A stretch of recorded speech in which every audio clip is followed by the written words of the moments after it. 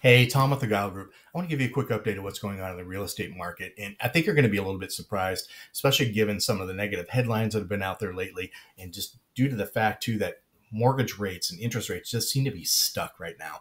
I know there was a lot of expectations that we were going to start to see some rate declines by the Fed, which were going to kind of cascade into declining mortgage rates by this time this year, and we just haven't seen them so far, although the Fed is still keeping those on the table for later in the year.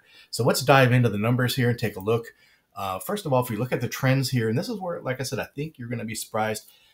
There's a lot of green on this graph here in this chart, and the first section of it shows compares March to April, and the second section compares April of this year to April of last year. So the first part, there's a lot of green, like I said. It's comparing March to April. And that part doesn't really surprise me because a lot of what we're seeing there is just plain seasonality in the market. But I think what's more important is when we take a look at the bottom part here, and it's comparing April of this year to April of last year, listings are up, pending sales are up, closed sales are up. Basically, everything's on the rise, despite what's going on in the marketplace.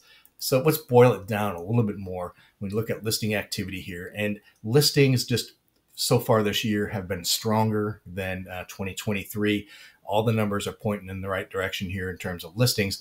And I think one thing that's important to look at that the previous chart didn't look at is year to date. And year to date, we're up 6.6%. Compared to the first 4 months of 2023. So listing activity is stronger. We take a look at sales activity. Sales is pretty much on par with where we're at last year. The recent numbers are up, like we were talking about. The year-to-date number is just slightly down. It's down 1.8%, so that's not a very big number. And most of that was due to a little bit weaker sales in February and March. Months of inventory. Inventory actually edged up in April to 2.4 months. It's actually 4.3% higher than what it was in March. It's 26% higher than what it was in April of last year, but it's also lower than where we started the year out at. So converting all this into pricing, and I think this is where a lot of people are also surprised. Like people thought when rates shot up, prices were going to come down, and we just haven't seen it. And you can see that here in this graph. We're up 4.8% over March. We're up 2.1% compared to April of last year. And the overall trend line for pricing in Portland has been just steady increases. So what's my take? First of all, I've seen a number of headlines where more and more home buyers are tired of waiting and are starting to buy despite higher interest rates. And we're seeing that in the market. We're seeing that in the information that is provided here. Rates actually edged down a little bit this week from last week, but overall, rates have remained sticky, and it has to do with the fact that the economy is stronger than what the Fed actually would like to see. The jobs numbers have been stronger.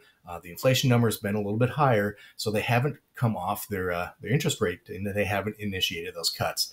They're still saying that they're keeping some on the table, but we're not going to see any cuts in the first half of this year.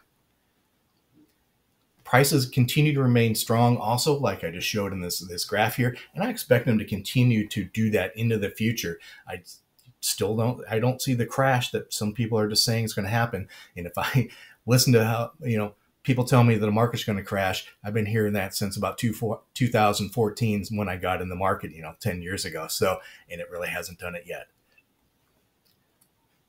Have questions or want more information about real estate, about your home, about your neighborhood? Give us a call, reach out to us on social media, shoot me a text. We'd love to hear from you.